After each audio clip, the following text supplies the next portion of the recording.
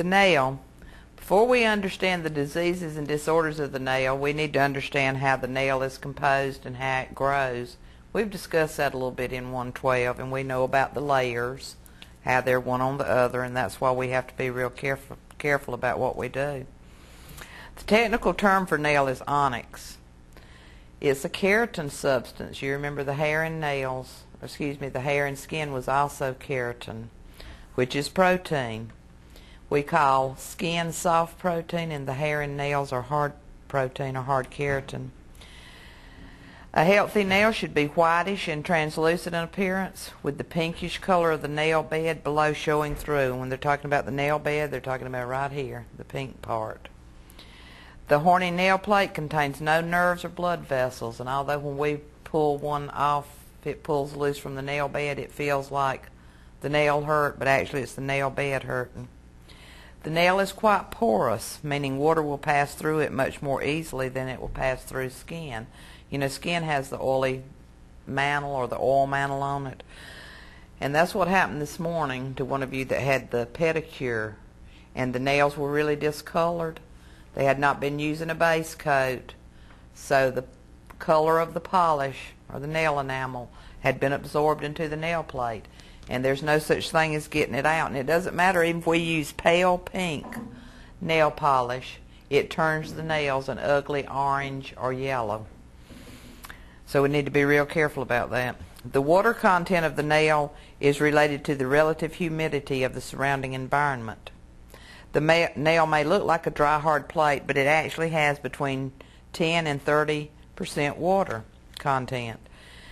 This content directly affects the nail's flexibility. The lower the water content, the more brittle the nail becomes.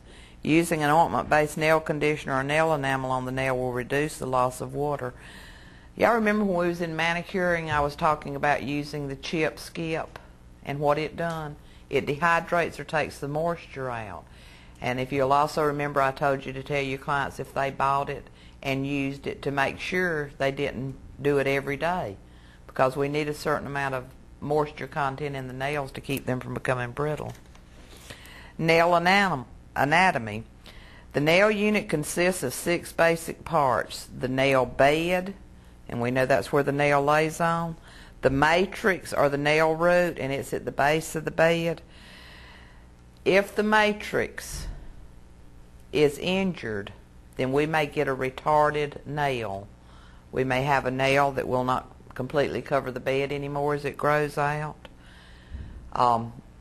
It may not grow like it should. If we destroy the matrix bed or the nail root, then we don't get a nail on that finger or toe anymore. We have the nail plate, and we know what that is. That's the actual nail body. The cuticular system, which is the cuticle, the eponychium, and the hyponychium. That means it's the around the nail and right under the nail. Specialized ligaments that hold the nail in place, and the nail folds. The nail folds are actually what the nail fits into, because we know the nail is not a flat surface. The nail bed is the portion of the skin on which the nail plate rests. It's richly supplied with blood vessels, and that's why we see it pink under the nail plate. It extends from the lunula or half moon, and I have one lunula, and that's on this thumb right here. It's a little half moon white shape. So the pinkish area extends from the lunula to the area just before we begin to see the free edge of the nail. The nail bed is supplied with many nerves and is attached to the nail plate by a thin layer of tissue called the bed epithelium. How many of y'all have heard quick? I broke my nail off in the quick. And that means when it pulls it loose from the bed epithelium. The bed epithelium forces the plate to grow towards the end of the digit or finger or toe instead of growing straight up off the matrix bed. The matrix bed or nail root is where the nail is actually formed. The matrix bed is composed of matrix cells that produce the nail plate. The matrix bed contains nerves, lymph, and blood vessels that nourish the nail.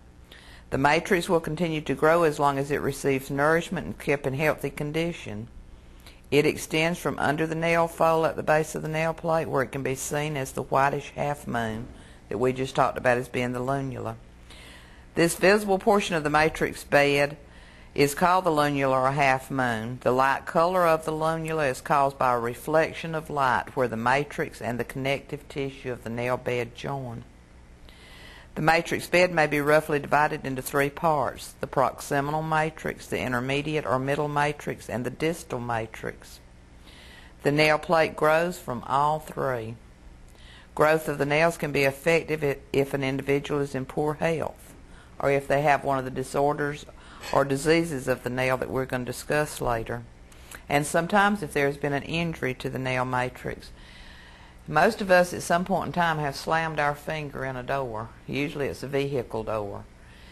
And as long as we don't injure the matrix, even though the nail itself, it turns black, the nail bed does, from the blood that's caught underneath and from the bruising. But usually all of that will grow out as long as we don't injure that matrix. The horny nail plate or nail body rests on and is attached to the nail bed. It is formed by the matrix cells. It is the most visible and functional part of the nail unit. The nail plate seems to be in one piece, but is actually constructed in layers. This structure can be readily seen in both length and thickness when we have a split on our nails. The free edge is the part of the nail plate that extends over the tip of the finger or toe.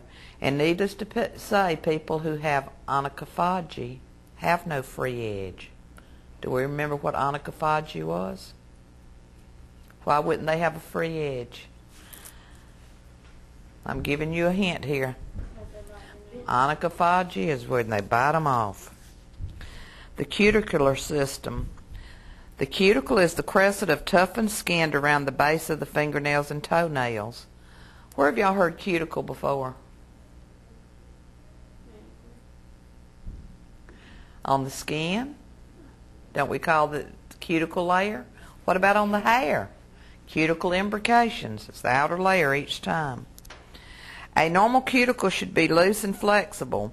Seals the area against foreign materials and microorganisms, thus helping to prevent injury and infection. The eponychium is the extension of the cuticle at the base of the nail body that partly overlaps the lunula, and they're talking about right here again. The hyponychium is the thickum stratum corneum of the epidermis that lies underneath the free edge of the nail. When I break one of my nails off, my hyponychium is very, very sensitive to any touch because it's not used to ever touching anything. And my fingers will be so sore I can hardly even type on the keyboard from the tenderness in them. The hyponychium seals the free edge of the nail to the normal skin, thus preventing external moisture, bacteria, or fungi from getting under the nail. A ligament is a tough band of fibrous tissues that connects bones or holds an organ in place. Specialized ligaments attach the nail bed and the matrix bed to underlying bone. They are located at the base of the matrix and around the edges of the nail bed. The nail folds are folds of normal skin that surround the nail plate. These folds form the nail grooves, which are the slits or furrows on the side of the nail on which it moves as it grows. I call them like the railroad tracks. And what happens when a train runs off of its tracks? It derails, there's an accident, things get hurt. When your nail gets out of its nail grooves or off of its tracks is when we have an ingrown nail. And we'll talk about the things that can cause it later. The mantle is the deep fold of skin in which the matrix bed or nail root is lodged. Naturally, nail growth is affected the same way our hair and skin growth and reproduction is. If we're healthy, the medications we take, the foods we eat. Normal, healthy nails can grow in a variety of shapes depending on the individual, depending on the shape of the matrix bed. Its length and the speed with which it produces a nail plate are all factors that determine the thickness of the nails. A longer matrix bed will produce more nail to make a thicker nail plate. The average rate of nail growth in the normal adult is about 1/8 inch a month, and that's why it takes us a long, long time to get long nails. Nails grow faster in the summer than they do the winter. They grow faster in children than they do adults. And then as we get to be elderly or age, they grow at a slower rate. And I'm going to give you some statistics, and I don't find these necessarily impressive because I don't fit into this, and you may find you don't either. It said that the nail of the middle finger grows the fastest, thumbnail grows the slowest. I have to cut my thumbnail off a whole lot more often than I do any other nail. But then I use my hands a lot and probably my thumbs a lot. Toenails grow more slowly than fingernails, but they are thicker and harder. Some nail malformations. Disease, injury, infection occurs in the matrix. The shape or thickness of the nail plate can change. A normal nail will be replaced as long as the matrix remains in good condition. If the nail plate is separated from the nail bed through injury, it becomes distorted and even discolored, and we know that that's blood from the nail bed. Should the nail bed be injured after the loss of a nail, the new nail will be badly formed. Ordinarily, replacement of the nail takes 4 to 6 months. And we also want to talk about, we know that our skin sheds because we call it ashy or flaky. Our hair sheds, we find it in our hairbrushes, but our nails do not shed like our hair and skin. So it's a little different type of protein keratin. Nail disorders. A nail disorder is a condition caused by injury to the nail or some disease or imbalance in the body. Most, if not all, of your clients have experienced some type of common nail disorder at some time in their lives. We need to know how to recognize. We're not going to start diagnosing things, but we need to know how to recognize these things so we'll know if we can work on the nail, if there's something we can do to help, or if we need to refer them to a physician if they're contagious. You may be able to help your clients with nail disorders in one of two ways. You can tell them that they may have a disorder and tell them to see a physician. Or you may cosmetically improve the disorder if the nail irregularities and blemishes fall within something we can do, such as ridges. We can buff, and even out ridges. It's our responsibility to know which option to choose. The rule is if the nail or skin to be worked on is infected, inflamed, broken, or swollen, we do not service them. We refer them to a physician. Blue nails or discolored nails is a condition caused by poor blood circulation. A heart disorder or topical or oral medications may cause it.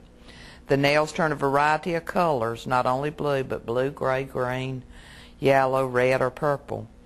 It may indicate the presence of a systemic disorder. A client with this condition can benefit from a regular manicure with polish, artificial tips, or wraps. But one thing we need to know about this, sometimes this can be a circulatory problem when the nails look blue. And what would we need to remember about massaging if we think it could be a circulatory problem? That we shouldn't do it without the physician saying that we can, because we don't want to be messing with stimulating circulation if there's some sort of problem there.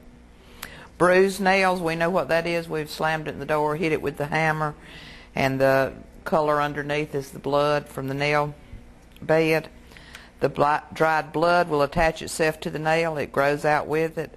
You just want to be gentle with this finger and avoid pressure on it when we're massaging or anything, because it probably hurts. Corrugations or wavy ridges are caused by uneven growth of the nails. Usually the person has had an illness or an injury that causes that.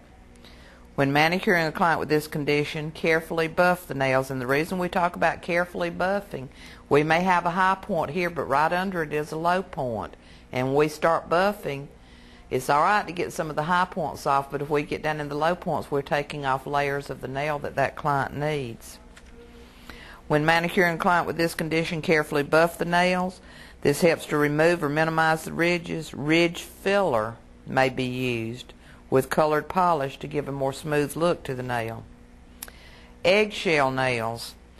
That's a good name for them because you know how easy it is to break an egg. We get one out of the refrigerator and at least a little bump and it breaks. So eggshell nails have a noticeably thin white nail plate. They're more flexible than normal. The nail plate separates from the nail bed and curves at the free edge. That means that instead of sticking out like this, It curves right around the finger as it grows. The condition is caused by improper diet, internal disease, medication, or nervous disorders. Be very careful when manicuring these nails because they are fragile. They break easily. Use the fine side of an emery board to file them gently, and do not use pressure with a metal pusher at the base of the nail. What about the metal pushers? Here we are with metal again. Are we going to use metal? No. I prefer just not to even have a metal pusher. Use the orange wood stick because metal, even on healthy nails, can scrape off part of a layer. Furrows or depressions in the nails can run lengthwise or across the nails. Usually caused from illness or from an injury to the nail cells that are in or near the matrix. They can also be caused by pregnancy or stress. Some lengthwise ridges are normal in adult nails and they increase with age. Lengthwise ridges can also be caused by conditions such as psoriasis, poor circulation, and frostbite. Since these nails are exceedingly fragile, great care must be exercised when we manicure. Avoid the use of the metal pusher. Instead, use a disinfected plastic pusher or a new cotton-tipped orange wood stick around the cuticle area. Then we have hang nail or ag nail, and this is what clients call it when their nails split. But actually it means when a cuticle splits around the nail. Dryness of the cuticle, cutting off too much cuticle, or carelessly removing cuticle tissue can result in hang nails. Advise your client and educate them about proper care, such as hot oil manicures, to help correct it. If not properly cared for, a hangnail can become infected. In the case of an infected finger, the client should be referred to a physician. Signs of infection are redness, pain, swelling, or pus. We use a lot of the botanical oils or nature's oils as we get into manicures. And if you've got a client that does things like a lot of filing, file folders are really bad on a hangnail because they catch it and pull it, keep pulling it further up the finger. Sell them some of these botanical oils. That really softens it up, and they massage it in and use it at night. Leukonychia, or white spots, simply a whitish discoloration on the nails, usually caused by an injury at the base of the nail. They may appear frequently in the nails, but they do not indicate any disease to us. As the nail continues to grow, these white spots eventually disappear. Are we concerned about leukonychia? Not at all. Melanonychia is darkening of the fingernails or toenails. It may be seen as a black band under or within the nail plate, extending from the base to the free edge. Some cases it may affect the entire nail plate. A localized area of increased pigment cells, or melanocytes, are usually within the matrix bed is responsible for this condition. As matrix cells form the nail plate, melanin is laid down within the plate by the melanocytes. I've been noticing that a lot on some of the clients we've had to pedicure. Have y'all noticed it? More than I used to see it. I guess we didn't do maybe as many pedicures. Onychotrophia is the atrophy or wasting away of the nail. The nail loses its luster, it becomes smaller, and sometimes is shed entirely. Injury or disease may account for this nail irregularity. File the nail smooth with the fine side of the emery board. Do not use a metal pusher on it. Advise the client to protect the nail from further injury and also from using strong soaps or detergents on it. Onychosis or hypertrophy. Anytime we see the word hyper, what does it mean? Overly, too much of. So this is an overgrowth of the nail, but it's not in length, it's in thickness. It is usually caused by a local infection or an internal imbalance, but can also be hereditary. If infection is present, the nail should not be manicured. If infection is not present, you may file the nail smooth and buff it. Can we buff and take off some of the thickness of it? Yes, we certainly can. Especially sometimes they're very hard to cut because we can't get the clippers on them. Onychophagy. What did we say this was a while ago? Biting the nails is an acquired nervous habit. Advise the client that frequent manicures and care of the hardened cuticle around the nail often help to overcome the habit. Sometimes the application of nail enhancements can beautify deformed nails and discourage the client from biting the nails. Would this be a good place for sculpted nails, you think? Probably would be. Even nail wraps would make it difficult for them to bite the nails. Onychorexis. It's abnormal brittleness with striations or lines of the nail plate. Among the causes of brittle or split nails are injury to the finger, careless filing of the nails, vitamin deficiencies, illness, frequent exposure to strong soap and water, and excessive use of cuticle solvents and nail polish removers. You may want to suggest oil manicures to deal with this problem. Would this be a good time to teach your client the correct way to file nails? Do y'all remember what the correct way is? Corner to center, not the sawing movements. Plicatured nail means folded nail. The surface of the nail is generally flat, while one or both of the edges are folded at an angle of 90 degrees or more down into the soft tissue nail margins. This disorder may result from an injury that deforms the matrix bed. Plicatured nails are not the same as ingrown nails, but could develop into them. Usually ingrown nails go out of the grooves and stick into the sides of the fingers. Plicatured nails fold up in the middle. Pterygium. It's the forward growth of the eponychium or cuticle with adherence to the surface of the nail. They give you a picture of a real bad case of it, but you can actually see it in some of us individuals. And it's hard if you don't keep it pushed back, and this is the reason for regular manicures being good. The nail cannot grow healthy as long as the cuticle is wanting to adhere to the nail surface. It's like it wants to hold it back. Do not treat pterygium by pushing the extension of skin back with an instrument. And that means when you've got a case like this and it's gotten out of hand. This could cause injury to the tissues and will make the condition worse. The gentle massage of cuticle creams and conditioners into the affected area may be beneficial. Once the disorder has occurred, it's usually not reversible. Oil manicures may be helpful. How do you think the oil manicures are going to help? It'll loosen it, make it turn loose a little bit, and make it want to go back. Tile-shaped nails have an increased crosswise curvature throughout the nail plate caused by an increased curvature of the matrix bed itself. The borders of the nail are parallel to each other. This nail type usually does not cause discomfort to the individual. Is that something we would be concerned with if we're manicuring them? No, it's not contagious or anything, and we hadn't got to worry about hurting the individual. Trumpet or pincher nail is a disorder in which the edges of the nail plate curl around to form the shape of a trumpet or cone at the free edge. A while ago we had the plicatured nail where they're coming in like this. The trumpet or pincher nails, they go ahead and form a complete circle. The nail bed becomes constricted. It may be painful. In most instances, you may carefully trim the margins of the nail to make the client more comfortable. This would certainly be a time to send them to a podiatrist and let them deal with it.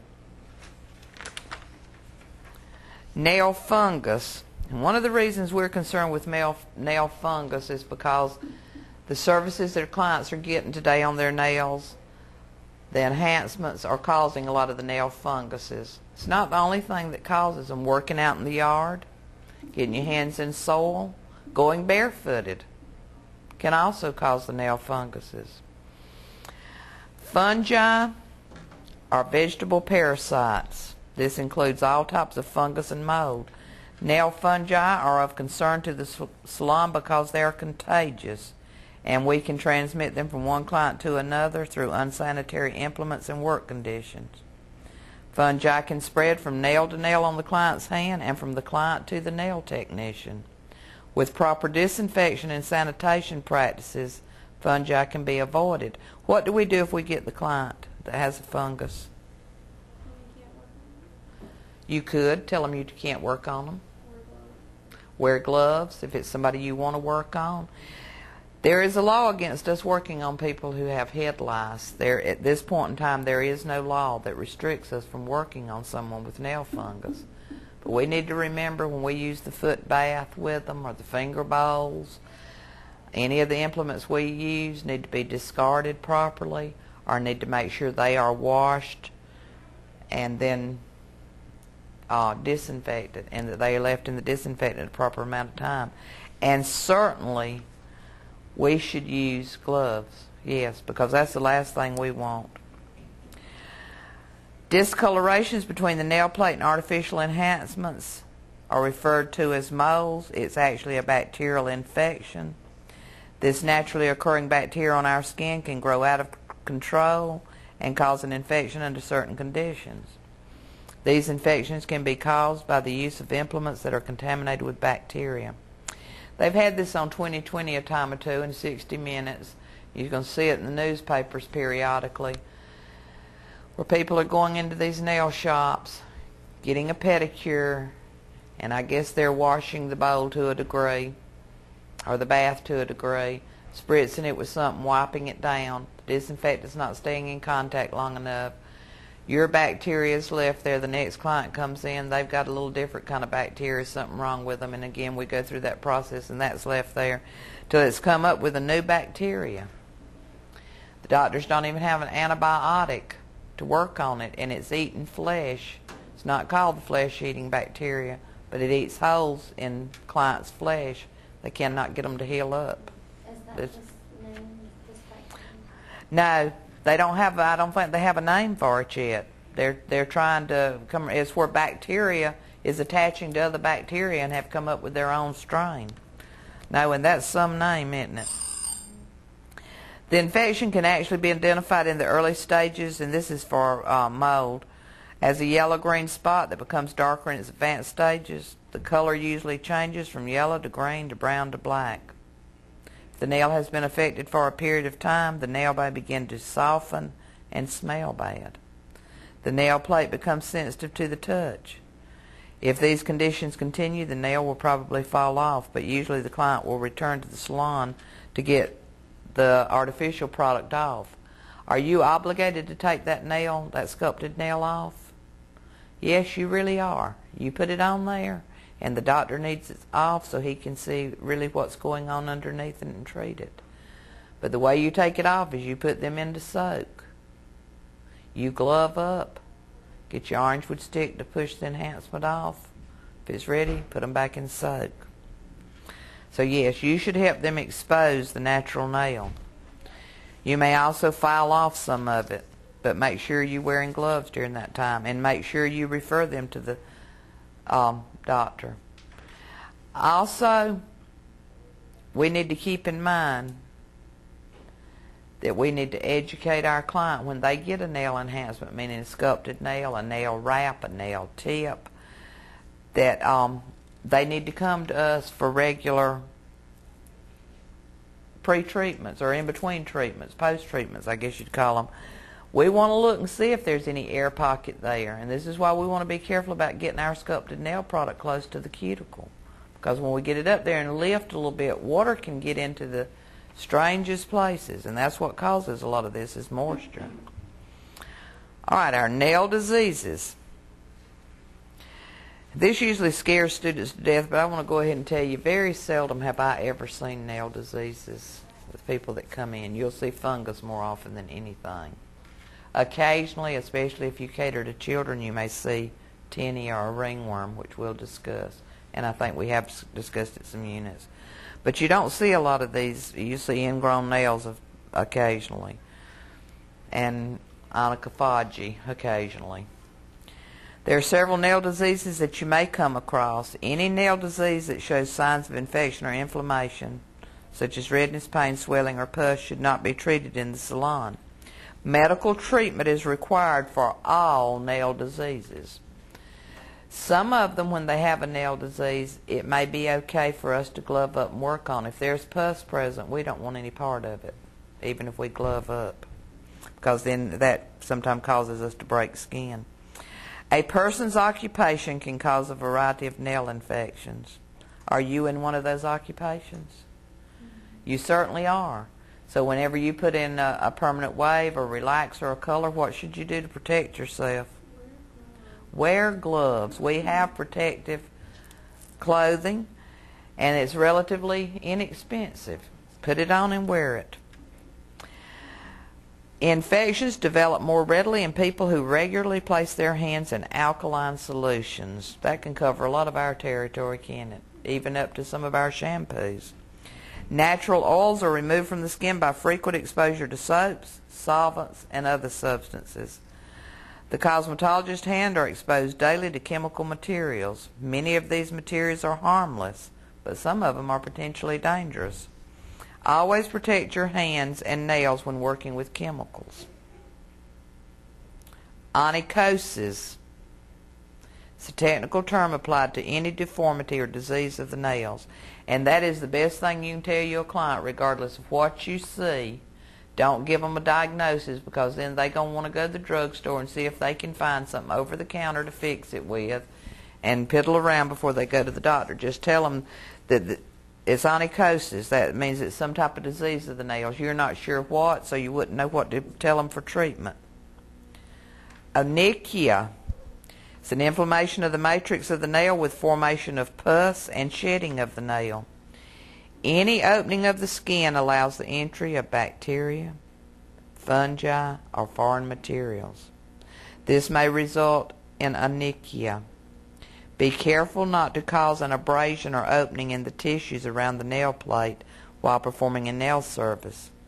Improperly disinfected nail implements and bacterial infection can cause this disease. Can the improperly disinfected nail implements be our fault? Could be, but it could just be that they keep their nail file and all laying on the table side of their chair while they watch TV and pick it up all the time. Is that a dangerous practice? It is a dangerous practice. And we need to advise them, you need to clean and disinfect your equipment, just like I do here at the salon. Onychocryptosis. And I remember that from the crypt and the toes. If you've ever had an ingrown nail, you are almost crippled. Very painful. Onychocryptoses are ingrown nails. It can be fingers or toes. The nail grows into the sides of the tissue around the nail. The movements of walking can press the soft tissues up against the nail margin, contributing to the problem. If the tissue around the nail is not infected, or if the nail is not too deeply embedded in the flesh, you can trim the corner of the nail in a curve shape to relieve the pressure on the nail groove. You may not work on an infected ingrown nail. Refer them to the physician. I got to tell y'all this story, if our time's kind of running out. The post office is going to treat ingrown nails. They're all on their feet on cement floors all day long. And somebody comes up with the white idea, if you will cut a V here in the middle of the nail, then the nail can come to the middle rather than press to the edges. That's some wild looking nails because it's got two points or fangs, as I call them, that come out. I don't think that works, but for some reason they think it does work. It does. My grandma and my sister did their toes like that. Well, y'all have a solution now. I think better would be to go to a podiatrist and let them see about it. So I thought it was real comical, especially when I'd get to seeing them with the two little points out on them. Onychogryphosis. It's the thickening and increased curvature of the nail. Also called ram's horn nail. Usually a result of injury to the matrix. May be hereditary.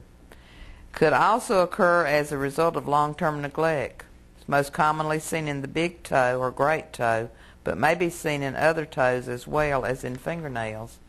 The nail usually has many crosswise grooves and ridges. It's brownish in color, and one side of the nail grows faster than the other, curving the nail plate and giving it its typical ram's horn configuration. I cannot imagine letting a toenail get that long. The thick curved nail is hard to cut, so the nail remains untrimmed, adding to the severity of the problem. If no infection is present, you can trim the nail. with the proper nail nipper and a file. Remembering that each of the grooves is a weak area of the nail plate, trim the nail across the plate at a groove, taking only small bites, and the nail will break off when it has been trimmed about halfway across. Onycholysis is the loosening of the nail without shedding.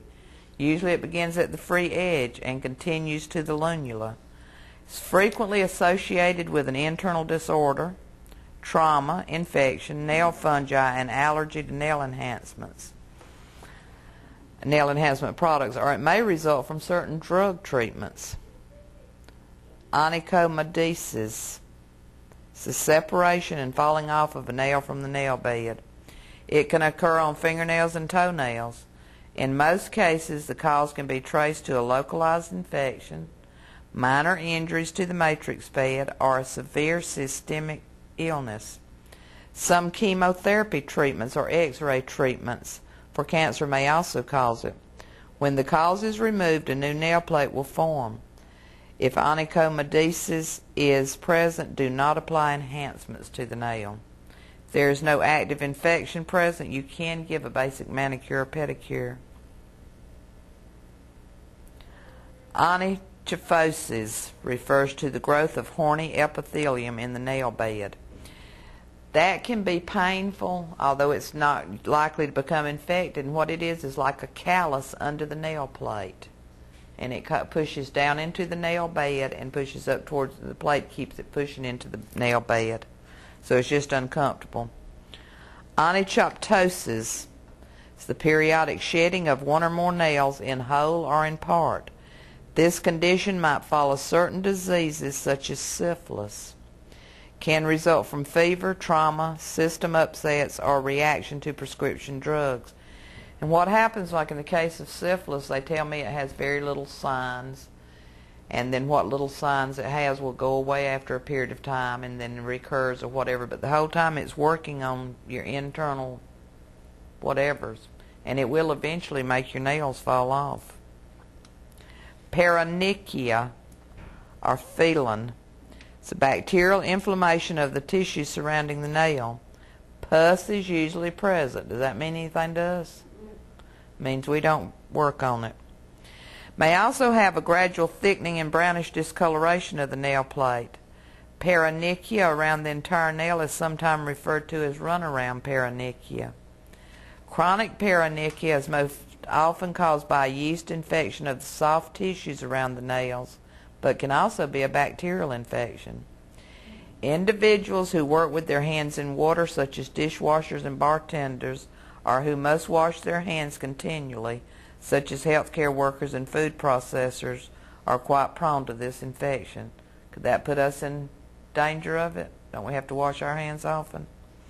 Toenails, because of perspiration and foot gear, may often exhibit chronic paronychia infections. Do not aggressively push back the cuticle in the presence of paronychia. There are products available that will safely remove and soften the excess cuticle formation. Pyogenic granuloma is a severe inflammation of the nail in which a lump of red tissue grows up from the nail bed to the nail plate. And that's going back to what we were talking about a while ago, except this time it's a lump of red. Tinea. This is going to be one of the things that we may see. It's ringworm. This is not the only time we're going to discuss ringworm. This is a highly contagious skin disease caused by a vegetable parasite or fungus. We do not want to confuse this with sandworms. You know, children often get sandworms on their feet and legs from playing outside. Tinea or ringworm is characterized by itching, scales, and sometimes painful circular lesions. Most cases of dermatitis of the hands resemble tinea, but are actually a contact dermatitis plus a staphylococcus infection. Only a physician can determine the difference. So we certainly want to send our clients to a physician. They need medical treatment if it's tinea or a staphylococcus infection. Tinea pedis is the medical term for athlete's foot or ringworm of the foot. In acute conditions, deep, itchy, colorless vesicles or blisters appear. These appear on isolated blisters or may appear in groups. sometimes on only one foot. They spread over the sole and between the toes, perhaps involving the nail fold and infecting the nail. When the vesicles rupture, the skin becomes red and oozes. The lesions dry as they heal. Fungus infection of the feet is likely to become chronic. Is it contagious from individual to individual? It is contagious. Tinea unguium or onychomycosis is ringworm of the nails. A common form is whitish patches that can be scraped off of the surface of the nail. A second form is long yellowish streaks within the nail substance. The disease invades the free edge and spreads towards the root. The infected portion is thick and discolored. Third form, the deeper layers of the nail are invaded, causing the superficial layers to appear irregularly thin. These infected layers peel off and expose the diseased parts of the nail bed. Y'all may remember when we talked about tinea in the scalp, me telling you about a customer that had ringworm right in the top of his head. He had real dark black hair. And I wasn't working on him, but one of the girls that was working with me was working on him. And she said, "Come here, I want you to look at this for a minute." She said, "What do you think it looks like?" I've already told him what I think. I said, "Well, it looks like ringworm to me, and he needs to see a physician because all the hair is going to come out." And eventually it did. The hair come out of that place as the circle closed up. And you could feel just little stubs there. It wasn't slick, but you could feel little stubblies there. But he went to the doctor and got some treatment, and when his hair come back, it was just as white as the pages of this book. And he naturally went back to the doctor. We'd put some color on it periodically, but the doctor said it may or may not get its coloring matter back to it. So ringworm's kind of serious. No, I mean, not that it matters that you got a white spot up there, but the thing is you got a bald spot. It's bad enough it makes the hair come out. So on the nails, you'd certainly want to be careful of it. And personally, I'm not going to work on somebody that has ringworm because it's too highly contagious to take a chance of them being with your implements. Even if you're going to throw part of them away, you're not going to throw your manicure table and all out. And it's just too hard to disinfect every crack and crevice. All right, do we have questions?